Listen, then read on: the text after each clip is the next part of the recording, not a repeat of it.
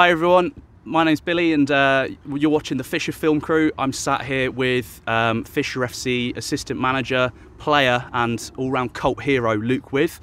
Luke, it's a pleasure to be talking to you. I was just, when I spoke to AJ a few weeks ago, he mentioned you as somebody who was a key part of his setup, and I was just wondering if you could briefly outline, what your role is in the team, and how that relates to everyone else. Yeah, so as assistant manager, there's a lot of things that I try to help AJ with. Help AJ with picking the team most weeks, and then with training during the week, and also looking at some of the VO stuff. So looking at the playback and looking at things that we do well, things that maybe we can benefit from and stuff like that. Yeah. And you've been working with AJ in some capacity for a while now. Yeah. I was wondering, what about your relationship do you think has led to such a long and fruitful relationship? I think it started off just from being a half decent player, and yeah, AJ put a bit of trust in me up top. I scored a few goals in the first few seasons with him, and since then, yeah, he never really looked for a striker. I never really looked to go anywhere else.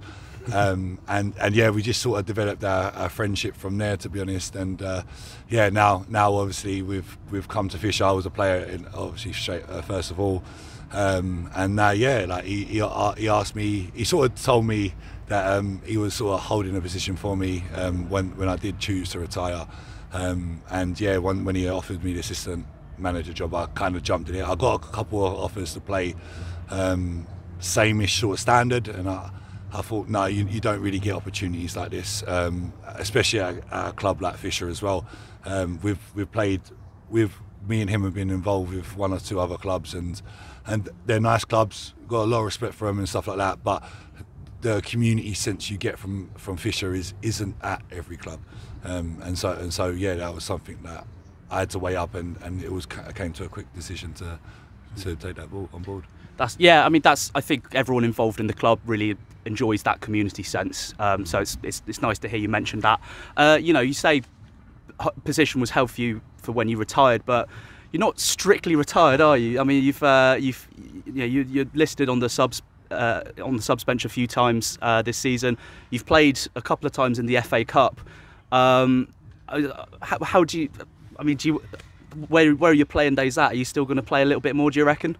That's a difficult question right now. But no, the main reason that I've got on the pitch is that we have really lacked some bodies. The injuries have been really bad. So yeah, like I've needed to get on the pitch once or twice. Like even like the Welling game, I probably wouldn't have got on if any was fit. But yeah, never say never. I've started to train myself recently because of the sort of situation we're in, and me and AJ spoke about potentially maybe getting on the pitch or not, but that we'll see in a few weeks or so. Yeah, I was just thinking about one of those FA Cup appearances when you came on against Spelthorne. I think a lot of us watching felt that you had quite a positive impact on the game. You think about the way that we recruit our players. We've got a lot of young, exciting players, but we don't have that much experience. Yeah. And I just watching it, felt like someone with a bit more experience came on, calmed everyone down, gave a bit of focus.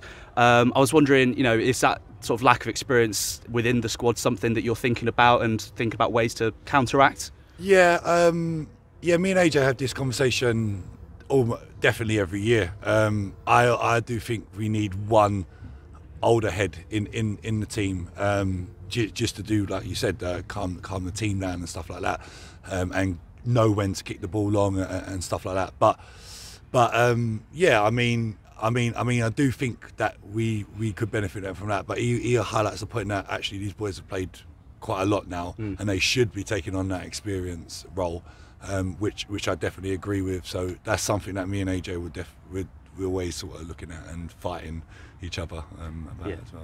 Yeah, absolutely. And just you working as AJ's assistant, but of course thinking back to the FA Cup run, there was a game in that where it wasn't AJ's Black and White Army, but it was Luke Wid's Black and White Army. Yeah. How did you enjoy the challenge of being the main man? Yeah, no, it was great. It was a great experience for me. I really enjoyed it. There was a lot of I felt a bit of pressure, to be honest with you, especially he was away for like 3 games. And after the first and the second game, it was kind of easy, and then the third game, you're kind of thinking, oh, like this boy deserves a start. This boy don't. Do you know what I mean? So that's when the sort of tough decisions needed to be made, and that's when I started to get a little bit of a headache. And when he returned, I was a lot happier. But I did enjoy it, and it is something that, potentially later on down the line, maybe that might be something that I'll move into as well. Yeah. I guess just finally, we asked this question to Sam Fitzgerald. It's something that's been on the minds of the fans quite a lot, I think. Basically, Luke, I just want to know, what's your favourite cheese? I don't like cheese. Straight up, don't like it? No, I just don't like cheese. No, not all. Sorry. Apologies. That's okay. That's an interesting answer in itself. Thank you very much, Luke. Best of luck for today's game and all of the games. Thank you. Yeah. Thank you.